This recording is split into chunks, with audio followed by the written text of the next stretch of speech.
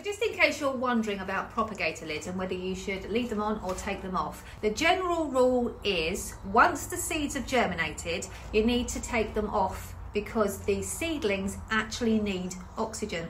If you leave them on, you're creating a sealed unit, which is no good for your plant. So take them off. If you've just transitioned them from the house or off of a heat mat in the greenhouse environment, then put the propagator lids back on at night time, and that will act as a bit of double glazing. You can do the same thing if you get a really cold snap and you're worried about your seedlings. You can put the propagator lids back on at night time, especially as we get into April, and especially as we do the more tender seedlings. But otherwise, once you see germination, take the lids off. So lid off for the phlox, and look at that germination. My goodness me, isn't that fantastic? And we've got the same seeds. This is creme brulee. We have exactly the same seeds, so you'll be seeing the same results really soon, depending on when you started them. These are on a heat mat. I'm going to take them off the heat mat now. The lid needs to come off because the plants need oxygen now.